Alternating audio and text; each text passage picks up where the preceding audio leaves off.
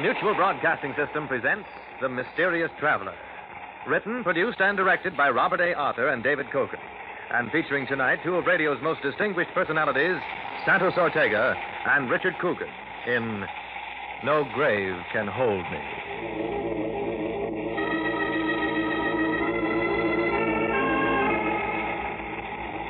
This is The Mysterious Traveler, inviting you to join me on another journey into the realm of the strange and the terrifying. I hope you will enjoy the trip, and it will thrill you a little and chill you a little as we travel tonight into the world of shadows, from which no man may return, and we learn the story of one who does return. It's a story I call No Grave Can Hold Me.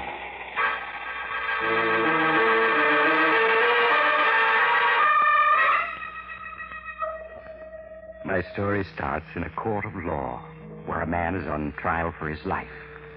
The courtroom is tense, for the jury is out deciding the prisoner's fate.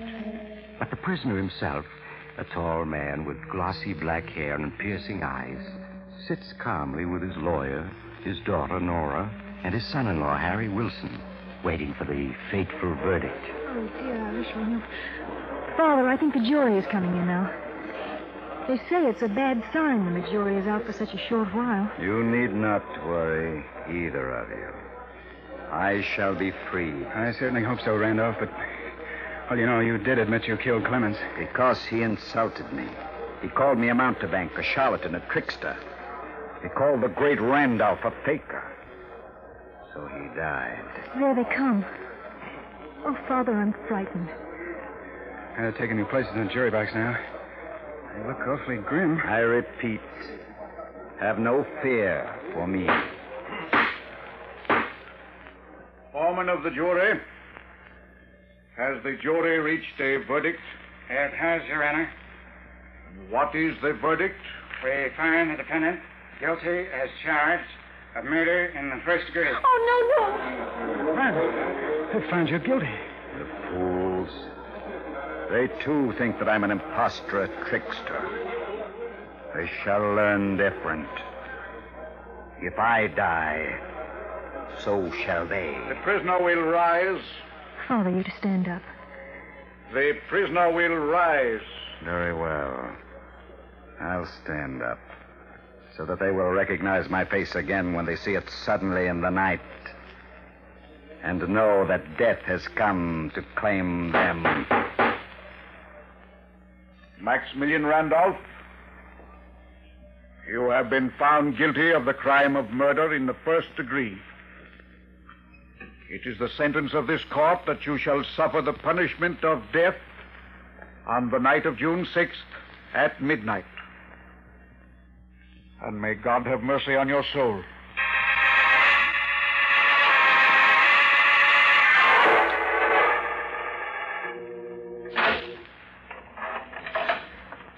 Visitor for you, Mr. Randolph.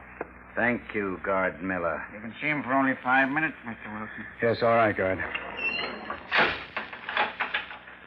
Hello, Randolph. Good evening, Harry. I see that my guard Miller managed to get you in to see me. Yes, he did. Time is so short that... Well... I know. It is almost midnight. And at midnight, I die. But Guard Miller has become a good friend. I knew he'd arrange it. Nora and I saw the governor this afternoon. He refused to do a thing. It does not matter. What is death but a new garment for the soul to wear? Nora's waiting outside. You said you didn't want to see her tonight. That is as I wished. You were my assistant. We were very close, you and I. And now there is a last promise you must make to me. Anything, Randolph. When you receive my body, the empty husk of the great Randolph, bury it in a vault with a bronze door which faces east. A vault facing east. Yes, of course. The door must be locked with a padlock of bronze. But it must be possible to open it from the inside. But without Randolph. using a key. Randolph, you... The coffin must be locked shut as well. But I must be able to open it from the inside. Randolph, surely you're not serious. I never joke. All this and one thing more. Promise. All right, I promise. When I am buried, beneath my head must rest a notebook bearing the names and addresses of the 12 jurymen who found me guilty, of the prosecuting attorney, and of the judge. But why, Randolph? So that I may know where to seek my vengeance upon them. The vengeance I have sworn, which must be executed before my soul can sleep. Oh, Randolph, that's madness. You disbelieve. So do they. But in my studies, I have learned many things. And one of them is how to reach back from behind the dark curtain of death. All right, time is up, sir. Thank you, Miller. Goodbye, Harry. Just tell me one more thing. Is the full moon shining tonight? Yes. It's a full moon tonight. Good. And each time hereafter that it shines, one of my enemies will join me in death.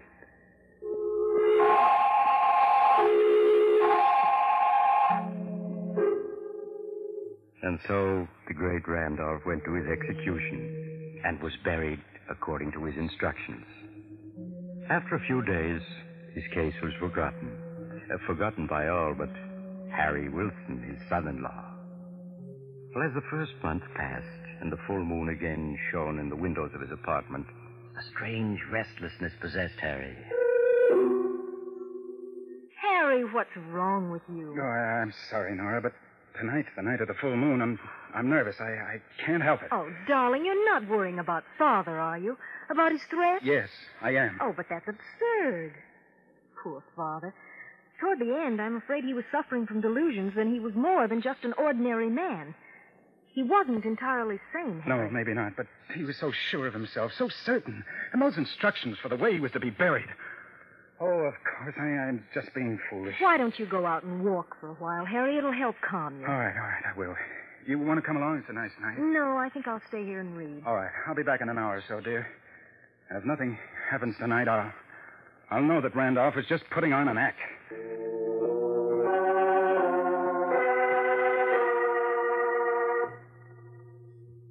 But a little later, another man was also walking in the moonlight of a beautiful July evening. This one was short and stout. He was strolling homeward from a small poker party with his friends when, in the dark shadows cast by the trees along the edge of the park, a tall figure stepped directly into his path. Just a moment, Adam. Who are you? What do you want? Just to talk to you. I don't want to talk to you. Get out of my Not way. so fast, my friend. Look. A gun. Say, what is this, a hold-up? No, Adam. It is not a hold-up. Then why are you threatening me with that gun? Why have you got that scarf covering your face? Because my face has changed in the months since I was executed and buried. It's rather frightening now. What are you saying?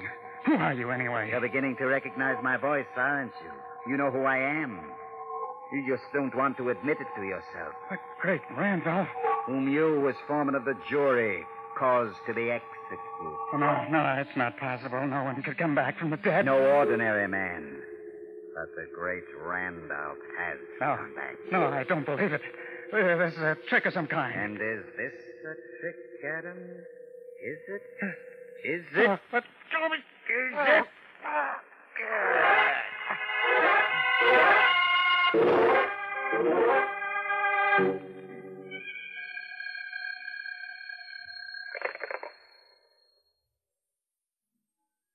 Hello?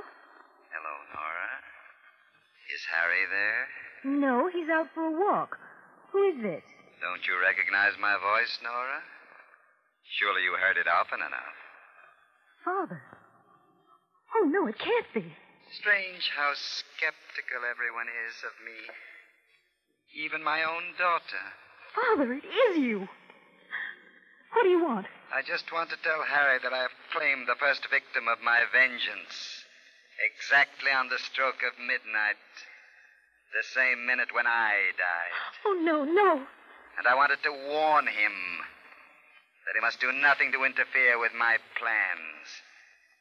For if he does, I shall have to add him to my list of victims.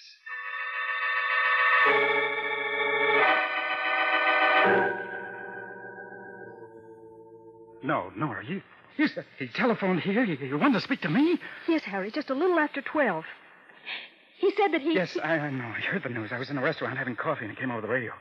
Adams, the foreman of the jury, was found strangled in front of his home. Oh, but it's impossible. And yet it was his voice, Harry. Father's voice. Oh, we've got to do something. Nora, I've got to warn the others on that list. The other jurors, Baldwin, the district attorney, and Judge Dexter. Yes, but he said if you tried to interfere... I know, but that doesn't matter. In the morning, I'm going to District Attorney Baldwin. He'll believe me. He'll have to.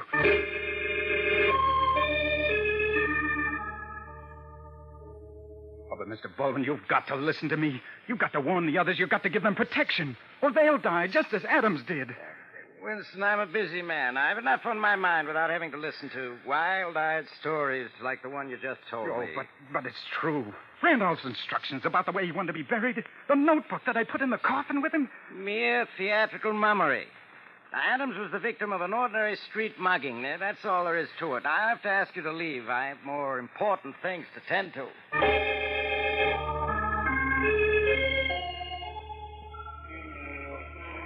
Mr. Lord, you're a sensible man. You edit the biggest newspaper in this city.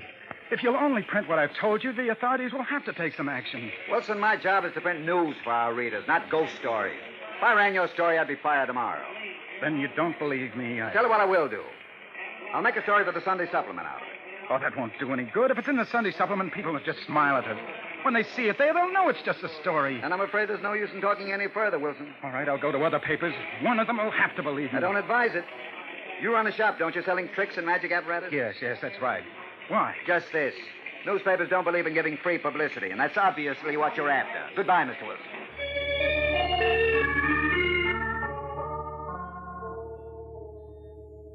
I'm very sorry, Mr. Wilson, but Judge Dexter is unable to see you. Oh, but, miss, did you explain to him what it's about? How important it is? The judge said if you cared to write him a letter, he'd give the matter his consideration. Oh, that's no good.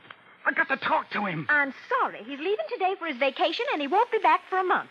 Perhaps he'll be able to see you then, but he simply can't see you now.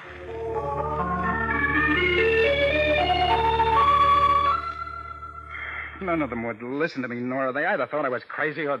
But I wanted publicity. They all told me to forget it. They're right, Harry. That's the only thing to do to forget it. But, Nora... Maybe we're wrong. Maybe Adam's death last night was just a coincidence. I'm sure Father had nothing to do with it. Oh, no. He telephoned you. You heard his voice? Well, I'm not sure now that I did. Maybe it was a dream, Harry. Maybe I just imagined it. So forget the whole thing. Please, Harry, for my sake, forget it.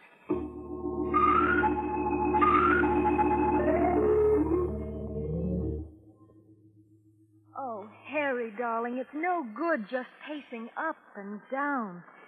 Please sit down and try to relax. I can't, Nora. I can't. Tonight's the second full moon since Randolph was executed. He'll be leaving his grave tonight, and someone else will die. But, Harry, There ought to be a guard over the vault he's buried in. Oh, no, that wouldn't do any good if he came back to from the dead. He wouldn't be bothered by a guard. Please, Harry, you've done the best you can. And if it is true and you go on like this, well, you'll be in danger, too. I don't care. That list, Nora, the names on it were alphabetical. And Adams, the foreman, was the first to die. What are you driving at? The second name on the list is Baldwin, the district attorney. Baldwin. Wouldn't listen to me last time, but tonight he's got to. I'm going to his home now while there's still time.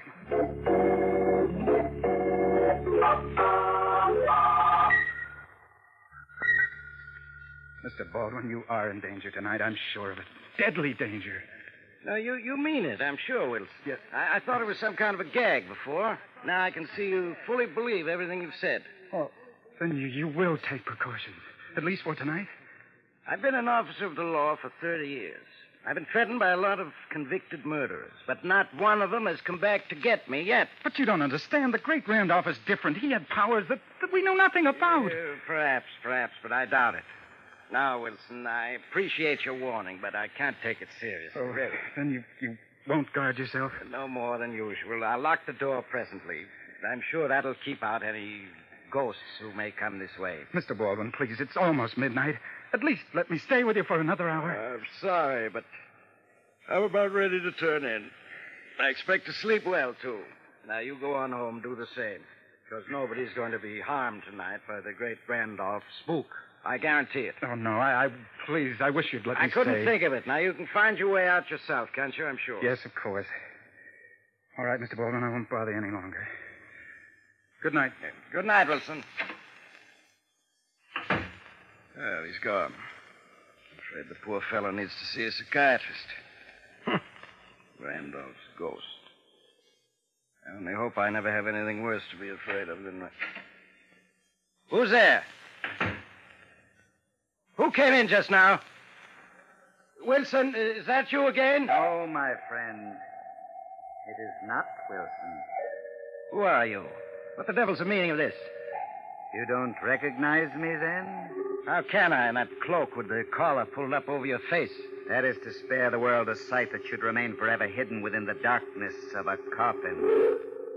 But my voice? Surely you recognize that. What are you talking about? Now, get out at once, or I'll call for the police. It would tax their powers to arrest me. They have no authority in the world to which I belong. No, it can't be. I see you have recognized me. You should have taken Wilson's warning, Baldwin, because I'm here, the great Randolph, at your service. Oh, it's impossible. That's been said of so many things, hasn't it? But I think I can convince you. No, stay away. Help! That won't do you any good. By the time anyone comes, you will have joined me in the world of death. Oh!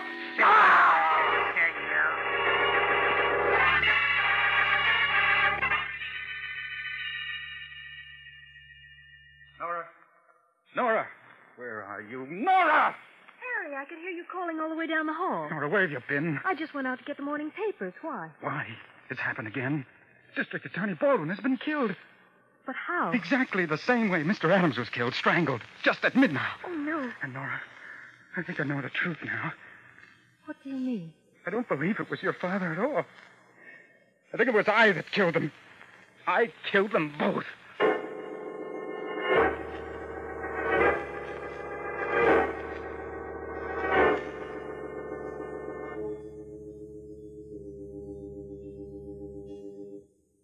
Oh, no, you've got to do it.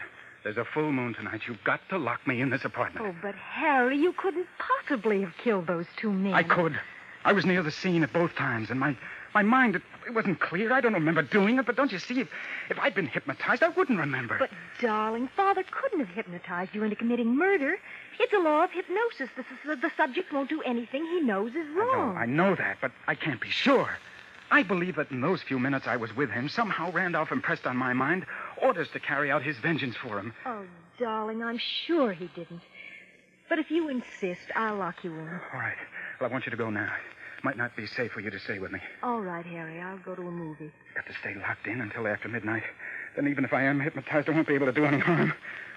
You do understand, Nora, don't you? Oh, of course, darling. I'm sure you're wrong, but I'll do anything you say. All right, now. Lock me in. And don't you come back until after midnight.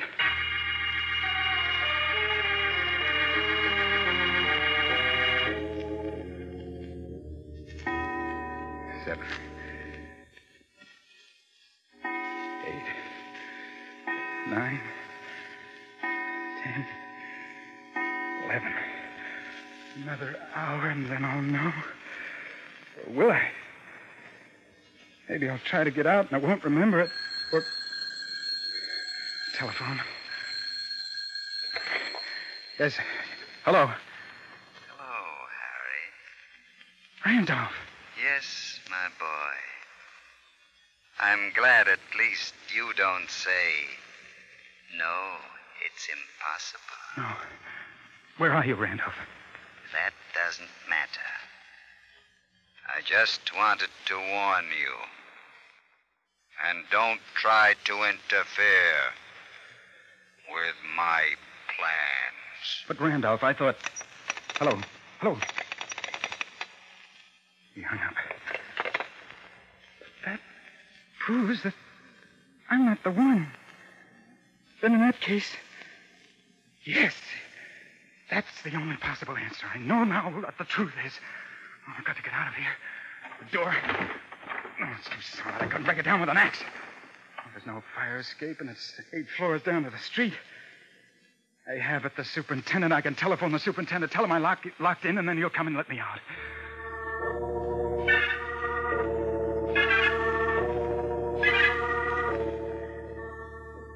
Judge Dexter, first Adams died, then Baldwin. Their names were the first two on the great Randolph's list. Your name is third. And so you think that tonight I'm scheduled to die, huh? Yes, I'm sure of it. And you say you warned Baldwin last month just before he was murdered? I did. And he laughed at me. But he died just the same. And you're seriously asking me to believe that a dead man legally executed by the state is walking the streets tonight seeking my life? I tell you, he telephoned me only half an hour ago. I recognized his voice. You know, of course, that your story sounds like the ravings of an insane mind. I know it. That's why I've kept quiet this last month. I did try to convince the police, the district attorney, and all I got was laughed at. And then... Yes, and yet, obviously, you're in earnest. I don't think you're crazy. I'm not. For a little while, I thought that I was the killer. You? How? I thought that I was under post-hypnotic control, that Randolph had planted in my mind the impulse to kill his enemies. But that phone call proved that I was wrong. And what do you propose that we do? If we went to his tomb, perhaps then we'd learn the truth. Why, Wilson, what do you want to open Randolph's tomb for? Don't you see? If we go there and we find Randolph is still in his coffin, then I'll know that the real murderer is my wife, Nora.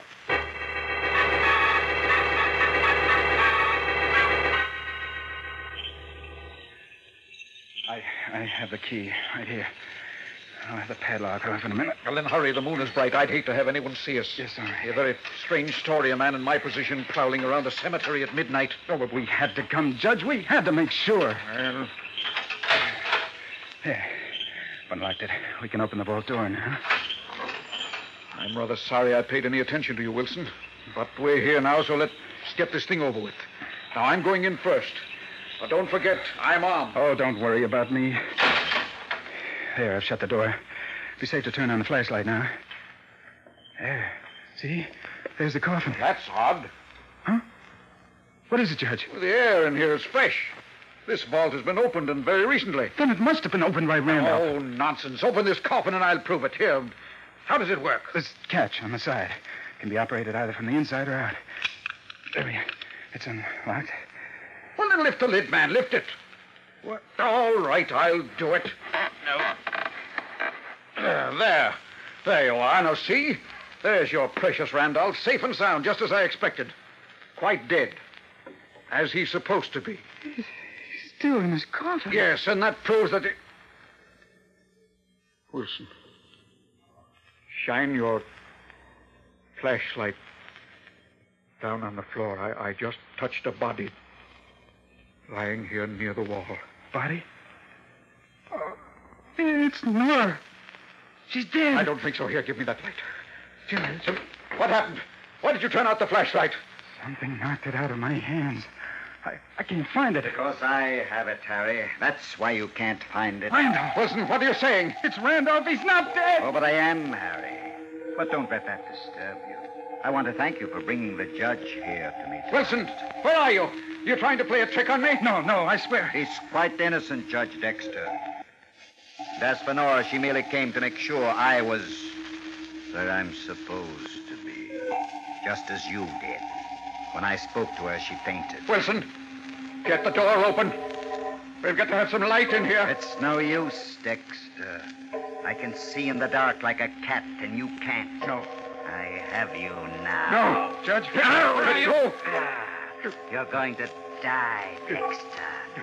Executed as you ordered me. executed. Randolph, let me go. I warn you, Randolph. I've got a gun. I'm going to shoot. You're too late. You're...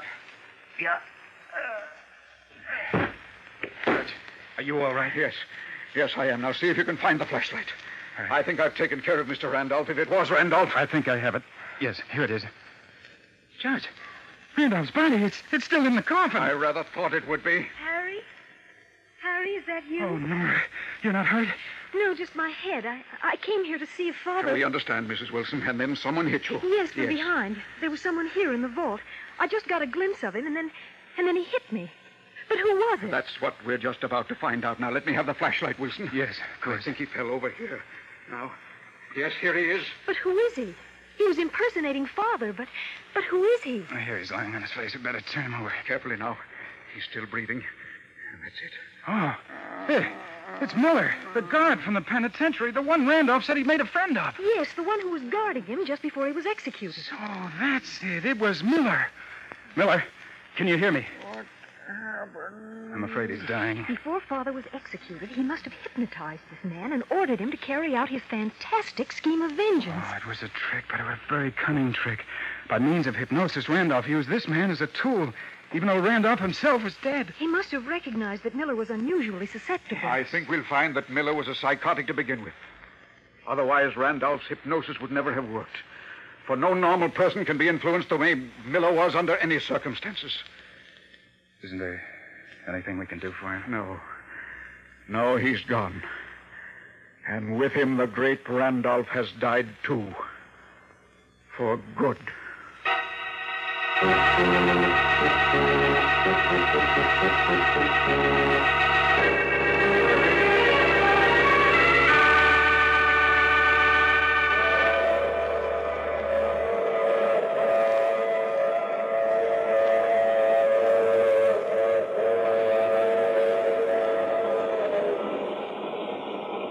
This is the mysterious traveler again. So the great Randolph is dead for good, is he? I wonder. After all, Miller wasn't the only guard Randolph had a chance to talk to. Oh, but he couldn't have hypnotized any of the others. I wouldn't give it another thought if I were you.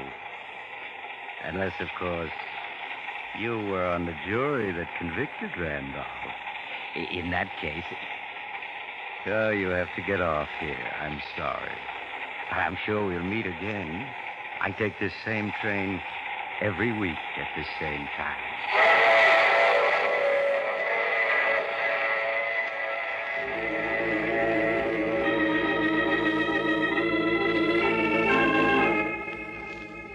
You have just heard The Mysterious Traveler, a series of dramas of the strange and terrifying.